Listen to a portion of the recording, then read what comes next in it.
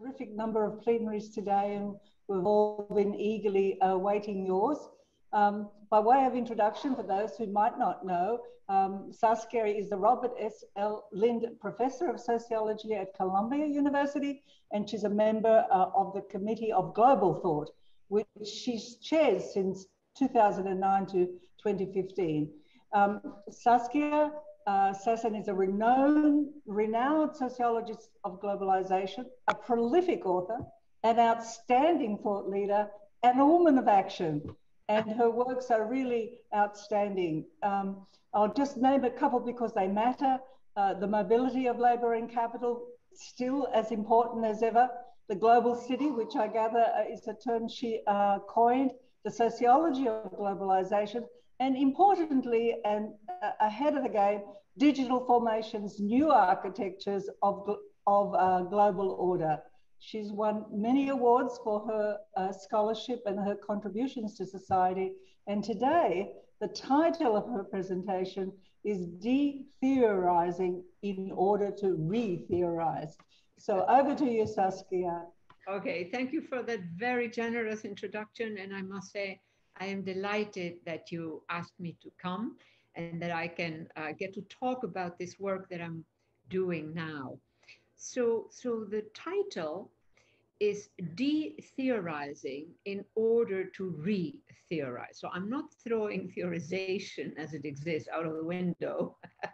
I'm just saying that we must also capture new elements, new transversalities, especially one of the big issues for me right now is to how we overlook transversal conditions that run from actual, material conditions to questions of how we think we move through our societies, etc. So from the very parochial, local, etc., to the more abstract.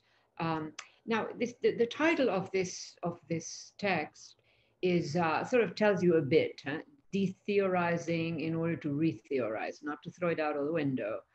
And one just very brief, let me say, abstract introduction, just to make us all sort of be on the same page, is, some elements here that the current global age that took off in the 1980s has actually unsettled many of the major social, economic, and political meanings of the preceding Keynesian era in the West. Now, I emphasize the 1980s, not the 2000s or whatever, the 1980s. The 1980s for me marks if you want, the culmination of a series of transformations that were happening, since World War II, one could say almost. Now, my concern is particularly with the major categories we use in the social sciences: economy, polity, society, justice, inequality, state, globalization, immigration, and I could go on. And I'm sure that some of you have some very nice ones that I should be adding to this list, and you will help me. Now, these are all powerful categories that explain much about the realities they represent. However, those realities have mutated. And so you have these analytics, that actually capture a lot. But in the meantime, history has moved on. And so, it's in that in-between space that I situate, my sort of analysis, if you want. So those realities, I repeat, have mutated. A first move in research from where I do research is to posit that we need to discover what these major categories veil or obscure about our epoch precisely because they are powerful. In my own work, I have sought to show that the national and the global are powerful categories that hide as much as they reveal about our current epoch.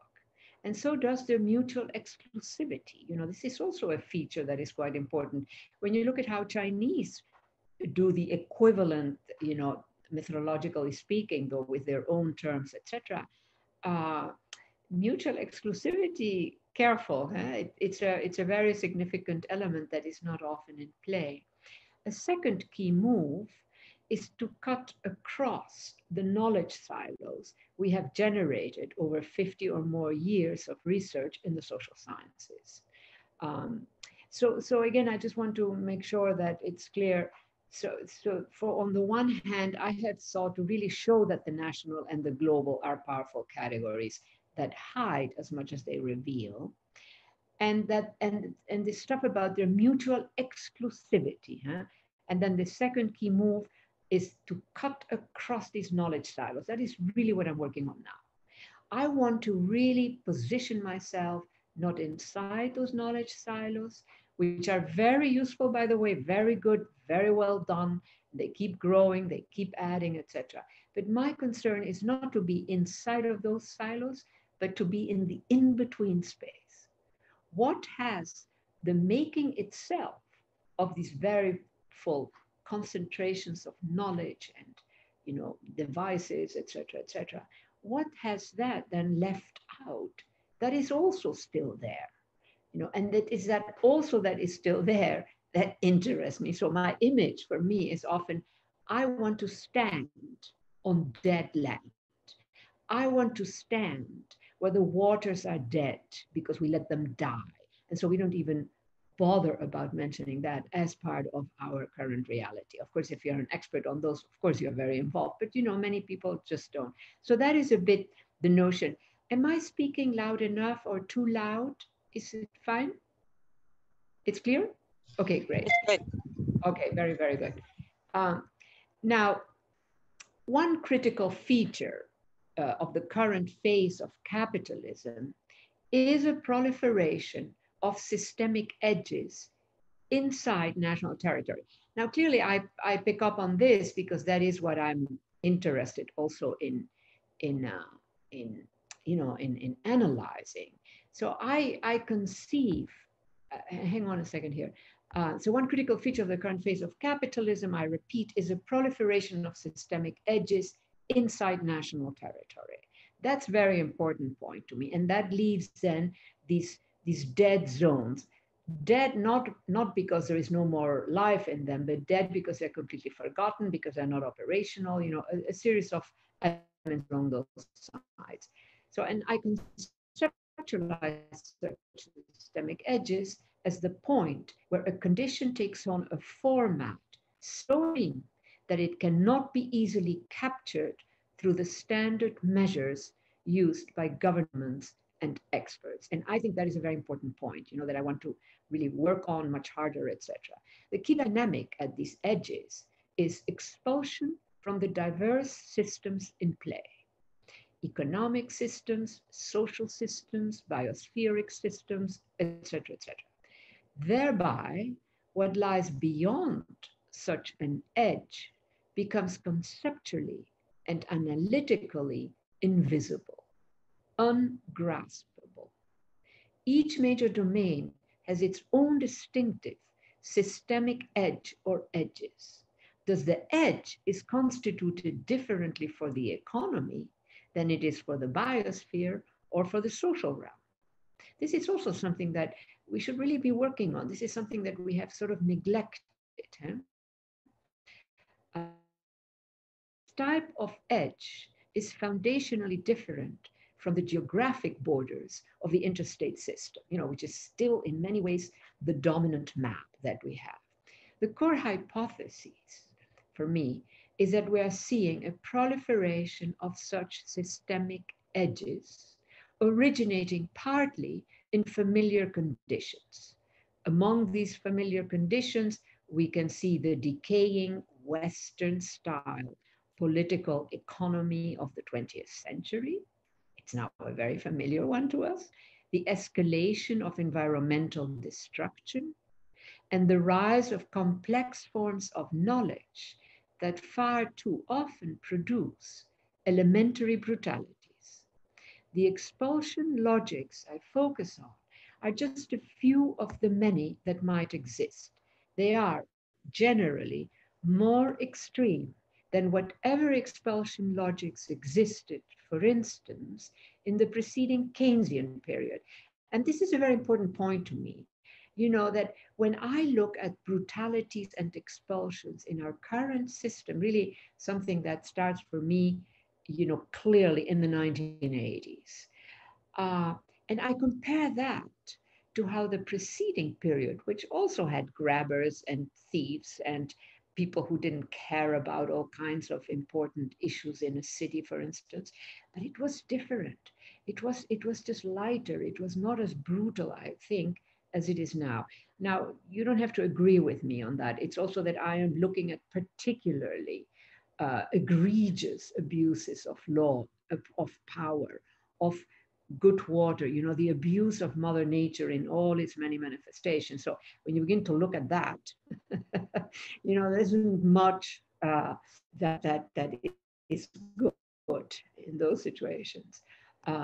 So anyhow, these expulsion logics for me are also evident, of course, beyond the West, as I argue particularly in a long chapter on environmental destruction that is in expulsions. And I call that chapter Dead Land, Dead Water. No commas, no nothing, like dead land, dead water. And and I like to just repeat it, repeat it, repeat it. I will not subject you now to that. Um, Now, second sort of element, the need to develop new instruments for analysis. So in my earlier work, and you know, I've been around for quite a while, I developed methodological and conceptual elements to cut across the weakened categories developed in the 1950s for studying the interstate system. So I wasn't keen on destroying or on showing all the bad things of that earlier mode of thinking methodologically and the conceptual elements, but I see them now as weakened categories. And I think we should recognize that, we should work with that, we should transform those categories in less weak categories, etc., because they're still capturing a truth. Um, Now, here, one thing that I'm thinking about is the weakened categories that were developed in the 1950s, for instance, which in the 1950s produced quite good stuff for studying the interstate system. So I identified a variety of vectors that allow one, anybody who is interested, to track processes, whatever their geographies. So it doesn't depend just on a geography of a certain type. Thus, my intent there was not to contest the weight of interstate borders, but rather to study how a given process scales globally. And that to me has now become a fairly important point, this whole notion that there is a kind of scaling that is happening that is not always visual. And that, of course, then winds up internationalizing or expanding act or F or whatever, not just over a city, but over a whole country, etc., etc. Thus, my intent there, so I identified a variety of vectors that I repeat now, that allow one to track processes, whatever their geographies. Now, I wanted to come back to this because I love geography, and geography, I think of myself a bit as a geographer, but I like also this notion of identifying vectors that allow one to track processes, whatever the geographies that are involved, rather than just tracking along with the existing geographies that we have recognized. Thus, my intent there was not to contest the weight of interstate borders, which is the common move, but rather to study how a given process scales globally. What are the instruments of the law, the economy, the social, the cultural, etc., that have been and continue to be developed to enable the making of cross-border processes? That to me becomes a very important question. One result of that inquiry was the idea that perhaps the critical question marking the contemporary period is not so much about the weakening of interstate borders as it is about who has the power to make new types of borderings. In other words, not the border in the traditional sense, but all kinds of modalities of borderings. Current work on the systemic edge, for instance, the work that I've done in the book of expulsions, uh, and also on the importance of situating ourselves. To me, this is very important, of situating ourselves at the fuzzy edges of a paradigm rather than in the strong center. So in my book, Before Method, Analytic Tactics, I represent sort of, I try to understand an additional conceptual instrument uh, by emphasizing that kind of aspect. It does not override or contest the earlier work that I have done. On the contrary, it often builds on that earlier work and takes it further, both theoretically and empirically, by calling for the need to de-theorize, to go back to ground level. That now has become a very important move for me. When do I have to exit the analytics and go back to ground level? And ground level can be dead land, dead water, putrefied zones where one could actually grow food if a government enabled that. You know, a whole mix of elements. I'm really going sort of transversal in terms of all these different options and things. Now, so coming back to this, you know, the importance of situating ourselves at the fuzzy edges of a paradigm rather than in the strong center in before method, represent for me an additional conceptual instrument. So I think of it as yet another tool, you know. It does not override or contest the earlier 1991, 206, etc. work that I've done. On the contrary, it often builds on that earlier work and takes it further, both theoretically and empirically, by calling for the need to de-theorize, to go back to ground level. You can tell that this is now really my baby here. I really like talking about that. So that we can see what are the new alignments. I see a need to de-theorize in order to re-theorize. It's not in order to throw away theory, but it's to re-theorize. For instance, in my work, I compare a highly polluting industrial complex in Russia, where I was, horrifying, absolutely, and one in the USA, and ask what matters more to understand the current period. That one has a long, in this case, the Russia, that one has a long communist trajectory and the other a long capitalist trajectory, or what matters today is that they both have vast capacities to destroy the environment. Now, inserting the environmental question here serves to triangulate what is otherwise a mere comparison that uses conventional variables, capitalism versus communism. So I hope that this was clear. In other words, I'm trying to exit the simplicity of capitalism versus communism.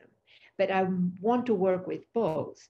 So I repeat, so inserting the environmental question here helps me triangulate what is otherwise a mere comparison, capitalism versus communism, that uses conventional variables. Doing that, taking that move, enables a third knowledge space to emerge. You know, it sort of creates a zone that can become visible, is another way of putting it. Thereby, it helps us go beyond traditional comparisons. We leave behind the Cold War and organize our research and interpretation in terms of what is urgent or meaningful today, with the environmental question representing one such significant current issue.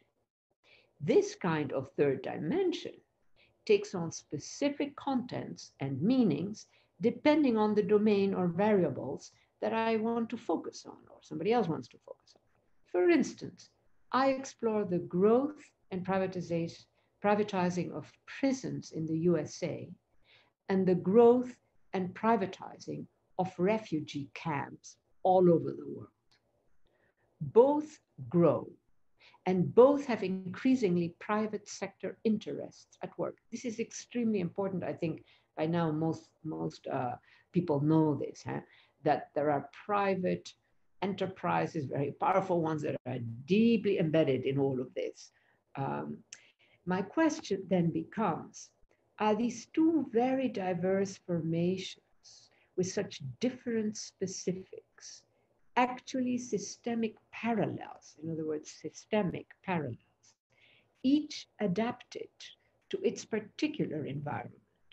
Now, this is a methodological and interpretive practice that continuously recurs in my expulsions book, that I'm continuously engaged at that level. I must say, it helped me, it opened my eyes to all kinds of things. Now, you have to tell me by when I should stop talking, because I can talk very long and we don't want that. You have another 10 minutes or 15 minutes. It's fine. 10 minutes. Wow. 15 minutes. 15 No, minutes. I will take I don't want to cut you off. Furthermore, the extreme character of conditions at the edge helps make visible what may also take place via more moderate instances inside the system. A bit less equality in the earnings distribution or the small symptoms of climate change we experience every now and then, a whole set of issues there. In the spaces of the expelled, in the spaces where the expelled live, we find far sharper versions, from middle classes that have lost it all to dead land and dead water. In this regard, I conceive of the systemic edge as signaling the existence of conceptually subterranean trends. In other words, there is a whole other logic in play, made in part by people, but it's not the logic that we researchers think of or capture, or that the government captures, etc. It's something that emerges precisely from that other condition, a condition that for most of us is fairly remote, actually. We can't even imagine what it means to be in some of those systems. Now, in this regard, again, I conceive of the systemic edge as signaling the existence of conceptually subterranean trends. That for me is very important, that the systemic edge is, how to put it, is an item that is part of, can recognize, can contribute to, wants to kill a whole range of differences, the conceptually subterranean trends. Now, if you think of any very militarized society, that is exactly what's happening. They don't want something that they cannot control. Now, from there, then, the importance of positioning my inquiry at the systemic edge. I cannot be in the middle to do the work I do, because the middle is the middle is the middle. I have to be at the edges, because the edges are often what is left out, what we don't know, etc., etc. So it is the edge, but I call it the systemic edge, where a condition can take on its extreme form, and in that process also escapes the more conventional measures and representation. So that for me, that systemic edge is a very valuable element that has strong negatives and strong positives, but the strong positives have to be worked out. And so mostly researchers will not necessarily focus on that. Now I'm going to give you, can I have another 2 or 3 minutes? Yes, of course, of course. Oh, okay. So a key source in my reading of these expulsions is a mix of elements often experienced and often admired as requiring specialized knowledges and complex organizational formats. One example is a sharp rise in the complexity of financial instruments. The product is a product of brilliant creative classes in advanced mathematics that often winds up destroying healthy non-financial firms. But the whole question of that, to me, I've done quite a bit of research on it. I mean, the financializing of everything and the extraordinary modes of knowledge, very advanced math. To me, this was absolutely, I started working on this 5 years ago or something, or even more, but really it is stunning. Another one of these entities is the complexity of the legal and accounting features of the contracts enabling a sovereign government to acquire vast stretches of land in a foreign sovereign nation state.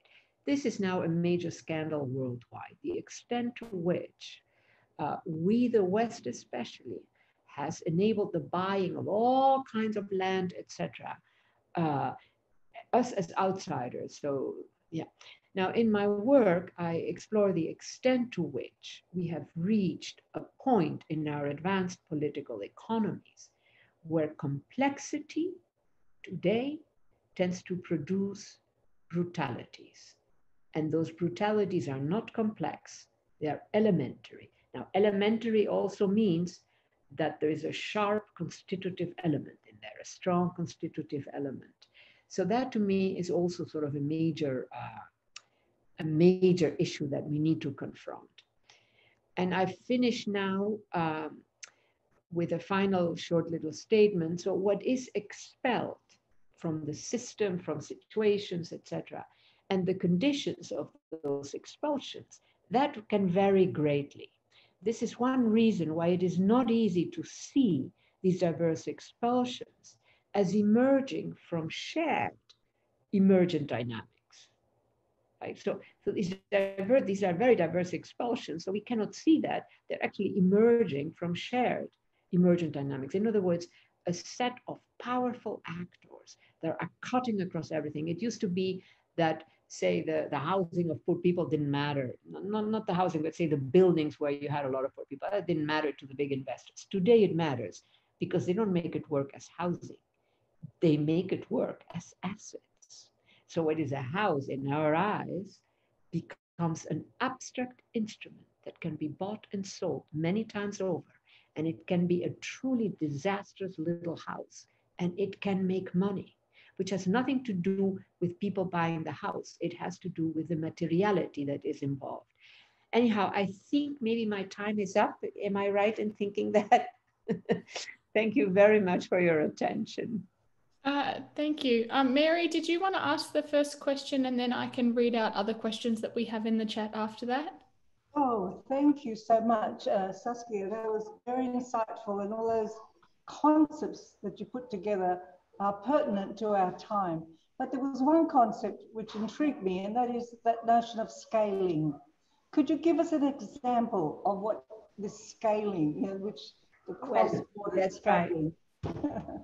That's great that you ask that, because scaling is actually much more than just scaling nowadays, the way we think about it. Because scaling sounds so neutral and it sounds smart. It sounds, what can be wrong with scaling? Hell, a lot can be wrong. So in this case, what I was just saying towards the end, the little modest houses that we may think, or these housing complexes which have a lot of very, very modest households, etc. And we think, well, what are we going to do with that? Nobody, the rich are not going to bother with that.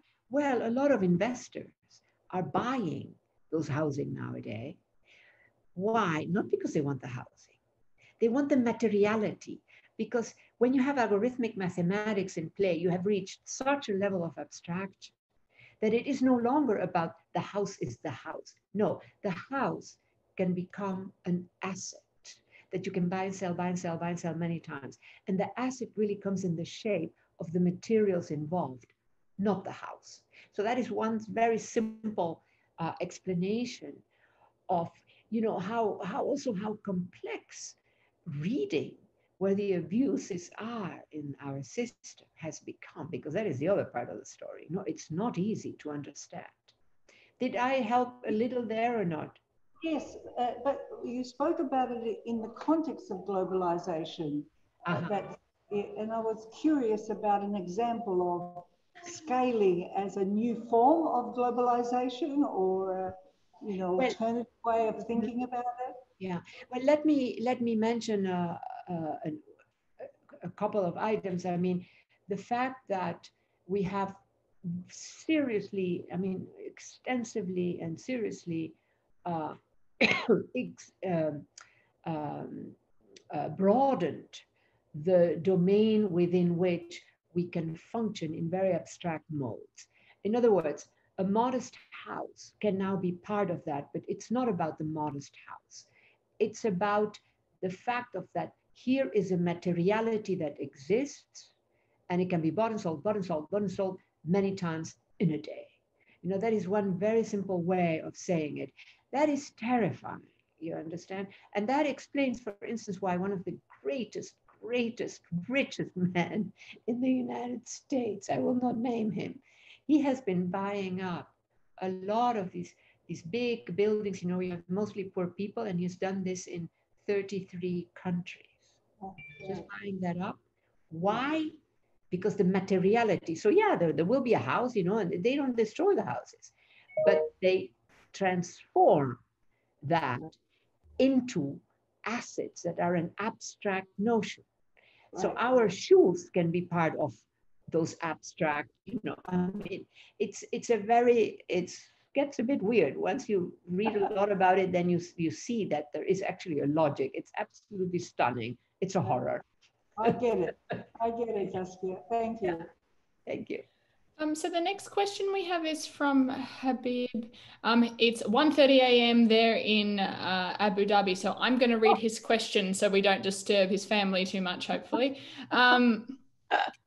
The question here is, how is the concept of edge different from the idea of liminality that others, and then in brackets, anthropologists have used? Well, that is a very interesting question.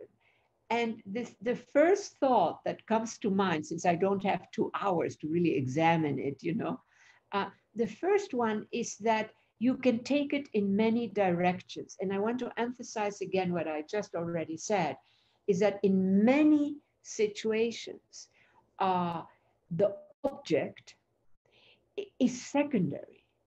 What matters is there is an object. What is the quality of the object? What is the nature of the object? Can we use it? Does it have a broken leg? Secondary.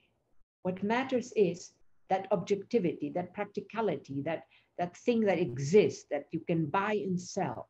Increasingly, moreover, you're buying and selling stuff that has been made into an abstraction, even if it exists, you know, as a building.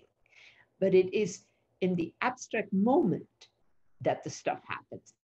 You know, this is really, look, this is really the logic that physicists have brought into finance.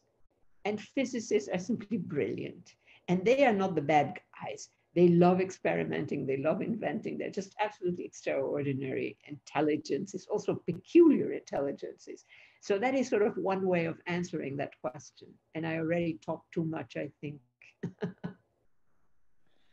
Thank you. The next question we have is from Nancy. Nancy, did you want me to ask your question, or would you like to just unmute to ask your question? I'm not sure if you can hear me. I can go ahead and read it. It says, do you see a relationship between the complex knowledge you address and the various... Sassen? Oh, there you are, Nancy. Sassen. Sorry, I'll let you do that. Okay, only because I might be able to shorten it a little bit. Yeah, sorry, I didn't mean to interrupt you. Also, I apologize for the external noise, but Saskia, when you were talking about complex knowledge, what came to mind for me, and I'm wondering if you see a relationship, is that I've seen these waves over the decades, the early 70s, you know, with the UN Conference on the Human Environment, and then, you know, there was this whole right to development. So then we had UNCED after that. And then we had the crisis, if that's a euphemism, of humanitarian assistance, where suddenly humanitarian assistance came under fire. And then we have second generation peace building initiatives that now that's become under fire as well. And I'm wondering if there is this kind of layering where there's a segment of the population, and it's usually the elite population, that is trying to address some of these global problems. But we find that it's not as simple as it seems, and a lot of stakeholders, a lot of people who are affected are left out of the decision making, and that's part of the problem with any of this that's addressed. And I'm just wondering if you see a relationship in that pattern since the late 60s, early 70s up until now, in the context of this complex knowledge you're talking about. Yeah, no, you're absolutely, I see that. And you are right in emphasizing what you emphasize. And again, there are many ways in which this happens.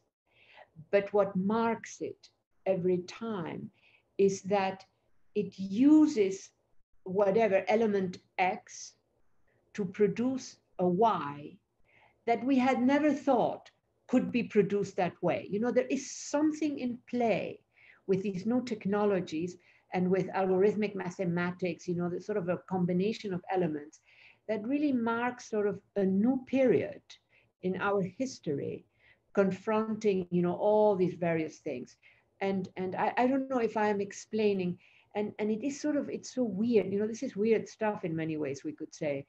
But the fact, for instance, that is why I mentioned the example of this guy, this big entrepreneurs who keeps buying these big housing complexes, has bought 33 in different countries.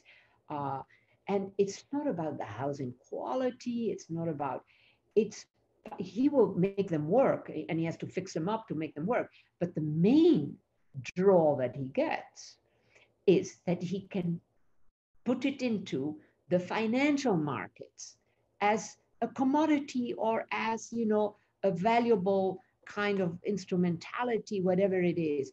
And that is what I'm always trying to push my students to understand, that we have really entered a new epoch when it comes to finance, when it comes to complex systems.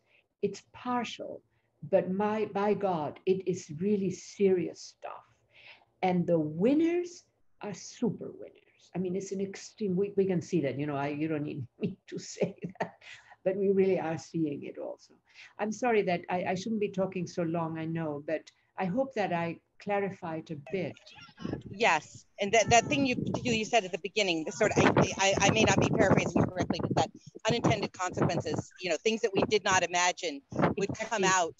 You know, like what's wrong with post-conflict peace building? What's wrong with humanitarian assistance? What's wrong with saving the trees? You know, like but at least that backfires, and it has caused this chaos. I know I'm not supposed to like respond to your response because we don't have time, but thank you. Yes, that definitely. Thanks. Thank you. Thanks, Nancy. The next question we have is from Bill. Bill, did you want to unmute yourself to ask your question?